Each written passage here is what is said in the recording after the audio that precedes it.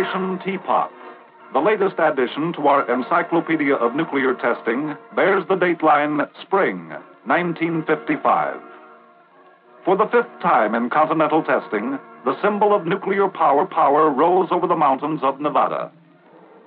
This series encompassed so many objectives that preparations began while there was still snow on the mountains surrounding the Nevada test site and in the valley north of Yucca Flat. In contrast, the series came to an end in May amid the bloom of desert flowers. 14 times during that period, the blinking blue light on the pole above Camp Mercury indicated the shot was on for the following day.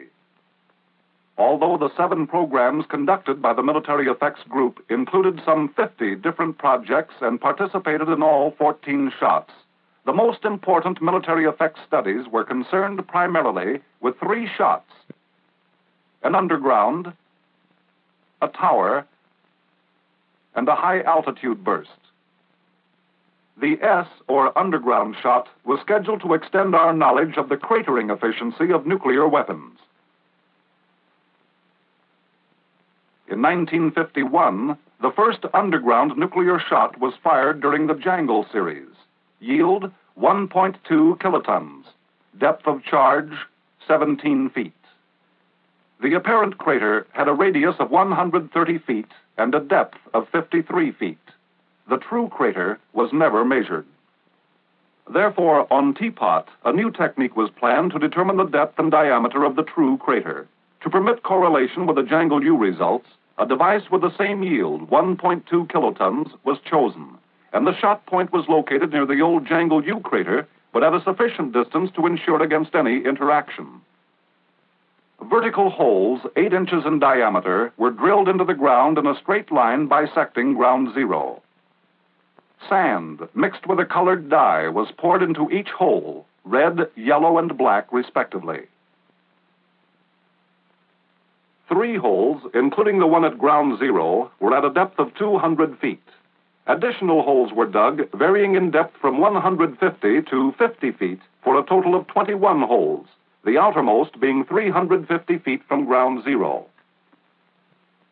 After the burst, when the soil has cooled radioactively in 6 to 8 months, the remains of these colored columns will be excavated, the dimensions of the true crater established, and the zone of rupture defined.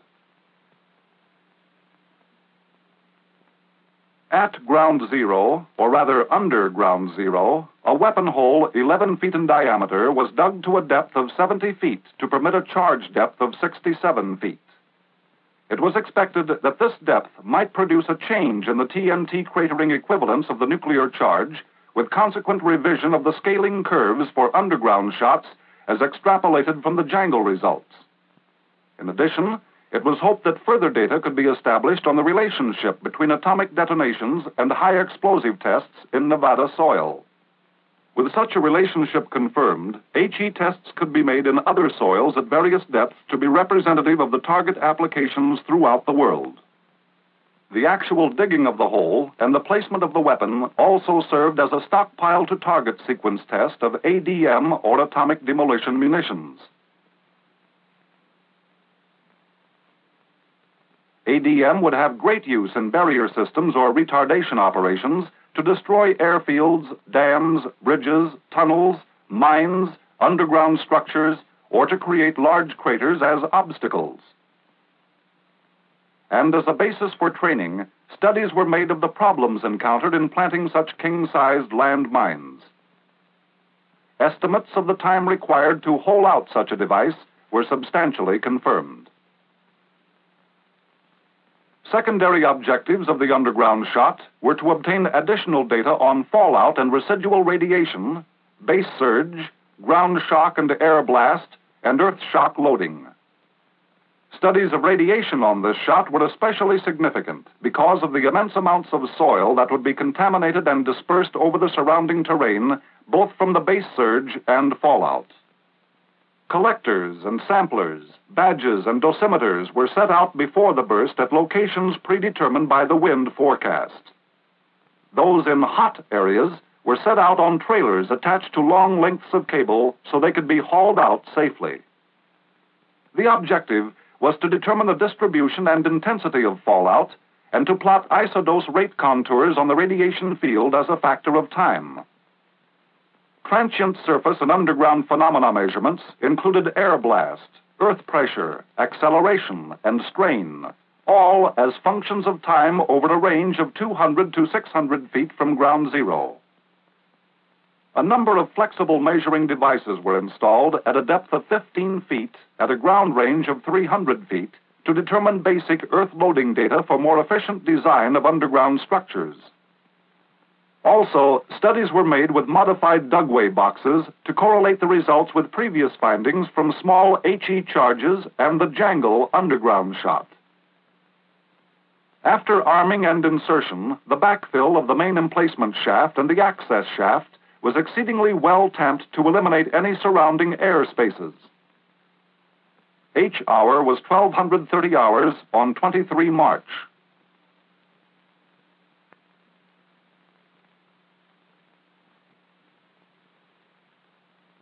As expected, the base surge phenomenon was clearly visible. The throwout reached a height of 700 feet and a maximum diameter of 1,300 yards.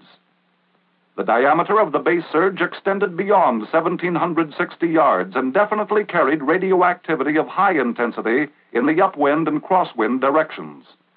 Time of arrival data downwind from ground zero show that the fallout traveled at about 2 miles per hour ground speed. Cloud growth studies indicated a maximum height of 10,500 feet at 10 minutes after detonation.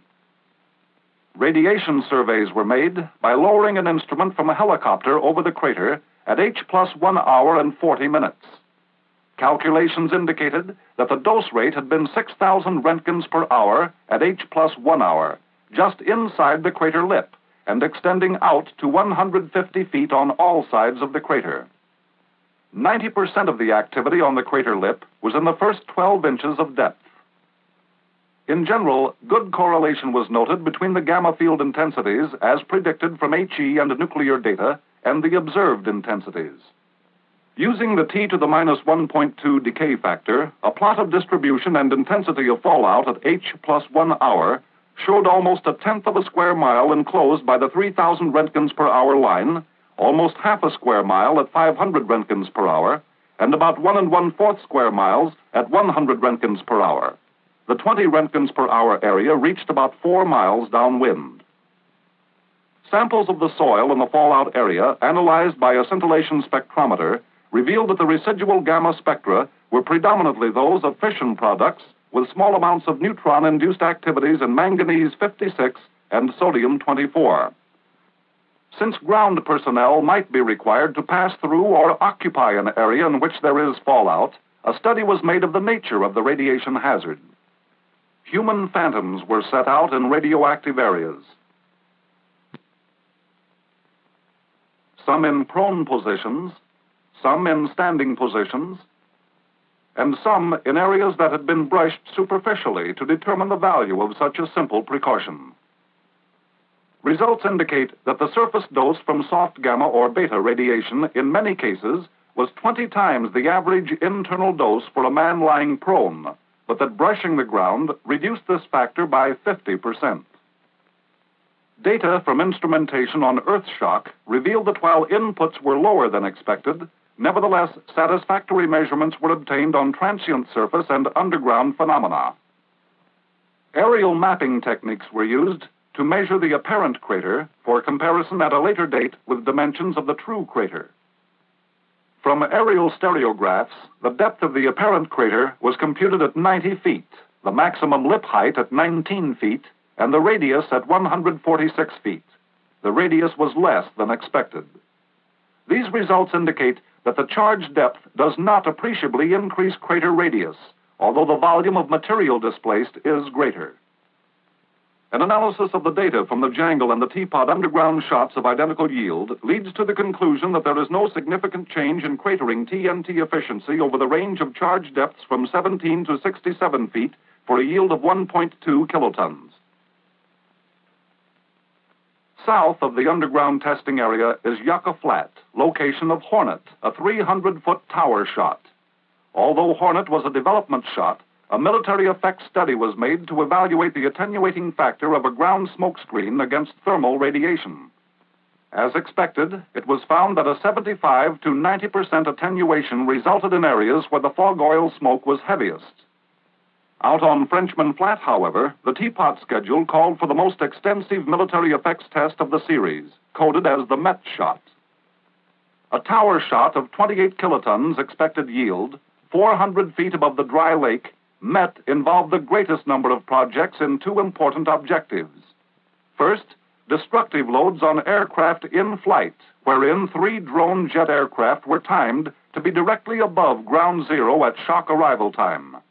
And second, a study of the behavior of blast waves along different types of ground surfaces, particularly to obtain more information about precursor phenomena. Several low nuclear bursts on prior Nevada tests had revealed the existence of a precursor, or non-ideal blast wave, that preceded the main shock front.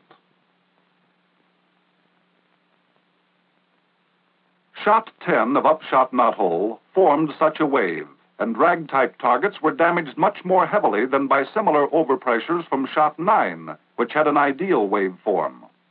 For example, on upshot knothole, jeeps were exposed in both shots 9 and 10 to overpressures of approximately 9 psi. On shot 9, only moderate damage. On shot 10, a low burst, the damage was extremely severe, in many cases completely demolishing the vehicles at the same overpressure that produced moderate damage on shot 9, a high burst. Dynamic pressures were much higher for the low burst, which produced a dust-laden precursor blast wave. Was dust an important factor? Did the precursor increase the damage effectiveness of a low burst? Would a low precursor-forming burst be more effective than a surface burst? What effect did the characteristics of the ground surface have on the effects of a low burst? Answers to these questions were important objectives of the Met shot. The area layout of Met called for 3 types of surfaces: the desert, or dusty precursor-forming surface; the asphalt, or non-dusty precursor-forming surface, which would absorb thermal radiation; the water, or non-dusty, non-precursor-forming surface, which would reflect thermal radiation. North of the tower was the water blast line, a shallow artificial lake 800 feet wide and 3,000 feet long, which was flooded with several inches of water just before H-hour. Towards the south was the asphalt blast line, a smooth surface rolled flat upon the ground and also 800 by 3,000 feet in dimensions. To the west, the usual normally dusty desert surface of Frenchman Flat. Much of the instrumentation was duplicated along all 3 lines in order to correlate the results. pitot tubes to measure the dynamic pressures. Pitch gauges to determine the vertical change in direction of particle motion versus time and distance. Snob gauges to measure the dynamic pressure of the air alone in the presence of dust. Density gauges to measure the density of air and dust, and to determine blast effects on objects of varying shapes. Spheres, cylinders, and force plates were set up at instrument stations. Throughout the Met test area, each instrument was ready to catch a specific clue that would aid in solving the problem of the precursor. What was the quantity and size of the dust particles carried by the shock wave? Dust samplers and beta densitometers would get the answers. Along the 3 blast lines, jeeps, as drag-type targets sensitive to dust loading, were parked at various orientations at predetermined distances from ground zero. Likewise, drag-type structural elements and simple shapes were positioned. Some were concrete cubicles with instrumentation mounted on them. Some were old upshot knothole structures, such as the bridge members and trusses, water tanks of welded and riveted construction, and several of the existing test structures.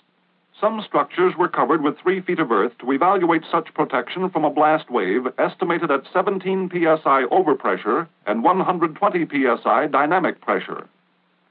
A special study of the effects of positive phase duration was begun on this shot. 2 sets of buildings were erected of steel frames with 2 different types of wall paneling. Theory predicts that as positive phase duration is increased, the peak pressure required to cause a given level of damage is decreased for certain target types. In order to obtain positive phase durations differing by as much as 10 to 1, 2 shots are required for this study. One with a nominal yield in the kiloton range, and the second in the megaton range. For example, the Teapot buildings were to be exposed to a positive shock phase duration of less than 1 second at 3 to 7 psi, while later in the Pacific, it is planned that duplicates of these same buildings are to be exposed to a large yield positive phase duration of 5 to 8 seconds at lower overpressures. Since the water blast line afforded the possibility of a clear or ideal shock wave with classical free air characteristics, a study was set up to determine the structural response of fighter aircraft horizontal stabilizers. 6 F-80 and 3 F-86D stabilizers were mounted vertically at a high angle of attack to obtain lethal gust loading. Rounding out the blast program were miscellaneous projects concerned with military equipment, field-type fortifications, machine gun emplacements, dugouts, and trenches. Since the drone program required daylight for operating purposes, Met had the further distinction of being the first daytime tower shot ever fired at the Nevada test site.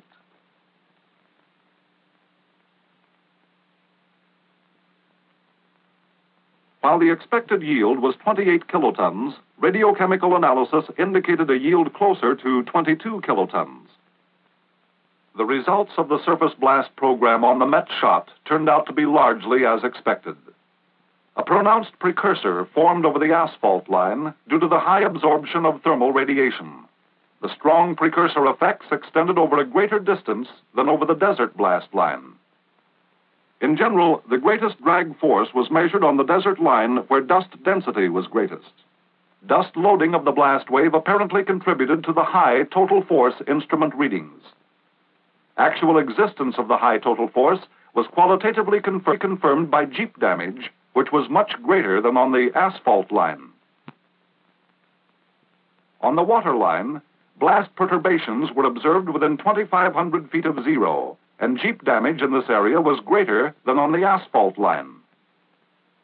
Essentially, ideal shock forms were observed over the water in the next 500 feet where the aircraft components were located. F-80 stabilizer damage was greater than expected, varying from complete destruction at the inner range to moderate damage at the outer range. However, the F-86D components received overpressures as high as 12 psi with no visible damage. Good data on high-level elastic loads were obtained. A project that aroused high interest on Met concerned nuclear fireball lethality to basic missile structures and ceramic materials. Light television towers were used to mount 10-inch solid steel and aluminum spheres, hollow steel cylinders, and aluminum spheres with ceramic inserts. Specimens were also placed in the shot cab. The first tower was only 60 feet from the shot tower, with 4 others erected close behind in a descending pattern. Although it was anticipated that most specimens would be lost, all except those in the cab were recovered. Observations indicate the greatest metal loss was 1.15 inches on the radius of the closest aluminum sphere. Out along the water blast line, several stations had samples of ceramics exposed to evaluate thermal shock resistance. At a remote station on the desert line, a parabolic mirror was set up to concentrate radiant energy on ceramic specimens. Post-shot visual examination revealed severe glazing from the high thermal flux. Cloud growth studies were made throughout the Teapot series. The life history of each atomic cloud was recorded by time-lapse photography from birth to eventual dissipation by winds at altitude. Analysis was made of the influence of weather parameters on cloud evolution. While radiochemical sampling of atomic clouds is now routine procedure, special penetrations were made on Teapot to determine the radiation hazard to flight crews and to evaluate the contact radiation hazard from contaminated aircraft to ground crews. It was found that penetrations as early as 15 minutes after detonation could be made without significant radiation hazard to flight personnel. Surveys of aircraft contaminated from early cloud penetrations established a correlation between standard gamma meter readings and the actual contact radiation hazard, and indicated that maintenance and service work could be performed by ground crews without radiation injury. One of the most important single projects of Teapot was the drone blast study on Met shot to investigate lethal effects of blast on aircraft structures in flight. 3 drone F-80 jet aircraft were to fly at 3,800, 4,300, and 5,100 feet above the shot tower. For evaluation purposes, it was necessary that the aircraft receive a single-peak ideal-type shock wave. It was planned that the drones would receive severe, moderate, and light damage, with the possibility that the lower drone would be destroyed. A prerequisite of this test was information as to where the incident and the reflected shock waves would merge over the fireball. Past tests indicated that the reflected shock wave is greatly accelerated as it passes up through the fireball and could merge with the incident wave. This point of merger and the overpressure versus distance after merger had to be accurately predicted in order to position the drones. Therefore, on development shots, Turk and Apple I, blast measurements were made from parachuted canisters and by rocket-laid smoke trails and shock photography. Analysis of these data indicated that the desired test conditions would occur at the altitudes of interest. Operations for the project were based at nearby Indian Springs Air Force Base. Rehearsals with the drones and the control craft were frequent, since split-second timing was essential to success of the mission. For easier identification, the top half of each drone was painted with a bright fluorescent color, while the bottom was painted white to reflect thermal radiation.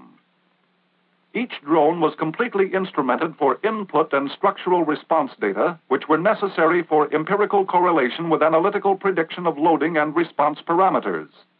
Instrumentation was designed not only to record, but also to telemeter data to stations on the ground. Under the canopy, a set of cameras was installed to record those crucial seconds when the blast hit the aircraft. The instrument panel was photographed as well as each wing and the tail section. Provision was made to eject the entire unit and lower it by parachute should the aircraft become unflyable.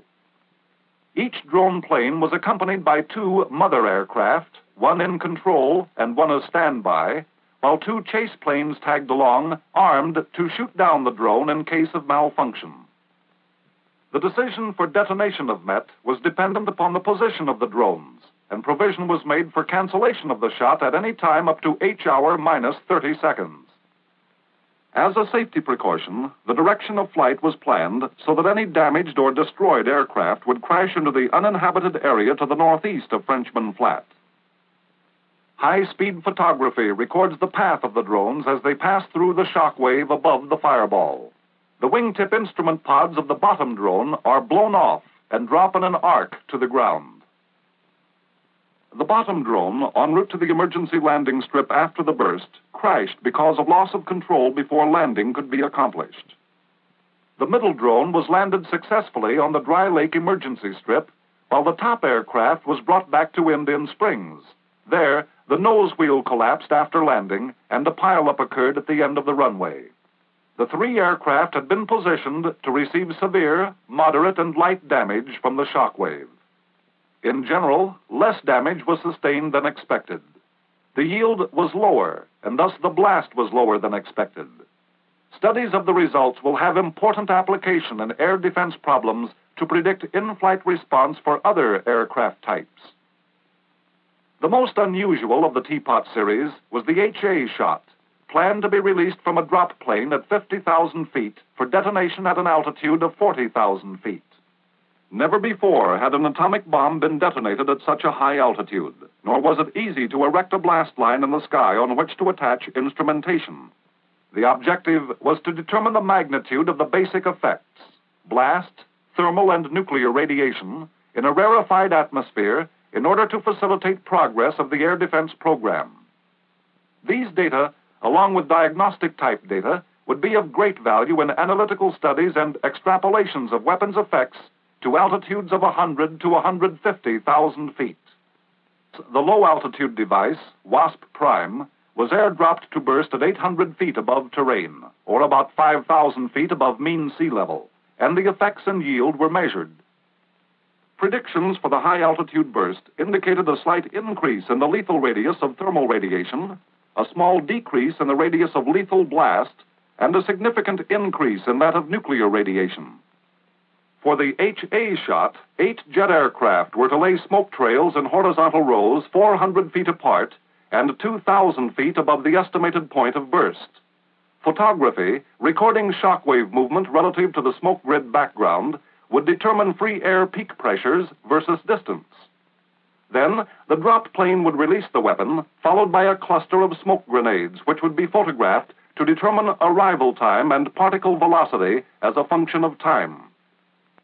A string of parachuted canisters would be released next to form an aerial blast line to record effects data and to telemeter pressure information to stations on the ground. Operations base for this project was again the Indian Springs Air Force Base. The instrumentation loaded into the canisters consisted of threshold and fission detectors to measure neutron flux, pressure gauges to measure overpressure, and film badges and dosimeters which were fastened to the inner circumference of the canisters to record total dose of radiation. It was anticipated that the pressure range would extend from 10 psi to 1/2 psi, and radiation from 40,000 rem, or Röntgen equivalent man, down to 25 rem. Some thermal effects instrumentation was also carried by the drop plane. HA was scheduled as a daytime burst. Burst 0 was a point about 6 miles high above Yucca Flat and several miles north of the control point. Some blast and thermal measurements were to be recorded by instrumentation on the ground. Total thermal energy, total irradiance, and spectral distribution versus time were obtained from calorimeters, bolometers, and spectrometers. Camera stations were located at selected ground points to obtain high-resolution photography of smoke trails to determine free air peak pressures versus time and distance, and to determine effects of rarefied atmosphere on shock pressure. It was essential to have an absolutely clear sky with wind speeds at all altitudes below a certain maximum. From the ground, the drop plane was almost invisible to the naked eye. An engine failure resulted in the use of a previously established alternate release altitude of 46,000 feet, giving a burst height of 37,000 feet above sea level. An important factor contributing to the success of this shot was the Air Force capability to make successful cloud penetrations at extremely high altitudes to obtain samples for radiochemical analysis. The radiochemical yield for HA was 3.1 kilotons. Studies of the two shots indicated that there is no significant change in the partition of energy at 37,000 feet. However, a one-to-one comparison of the weapon effects for the two shots, with a significant variable being the change in ambient atmosphere, indicates that the aircraft kill radius for thermal radiation was slightly less on the high-altitude shot, while that of blast was essentially the same. For nuclear radiation, however, the immediately incapacitating and quickly lethal level of 5,000 Röntgens had a radius of 2,350 feet for the low-altitude shot against 4,700 feet for the high-altitude shot, an increase of 100%. The great increase in the lethal volume of nuclear radiation is the most significant effect of a high-altitude detonation as applied to air defense against manned aircraft. A summary of military effects studies during Operation Teapot indicates that while important investigations were made of surface and underground parameters, the greatest emphasis was placed on the potential use of atomic warheads against hostile aircraft and missiles. Vital data were obtained on the effects of nuclear detonation at high altitudes and the lethal effects of blast on aircraft in flight, problems of the utmost concern to the present and future air defense of this country. Operation Teapot now takes its place as a significant contribution to our ever-growing encyclopedia of atomic weapon research.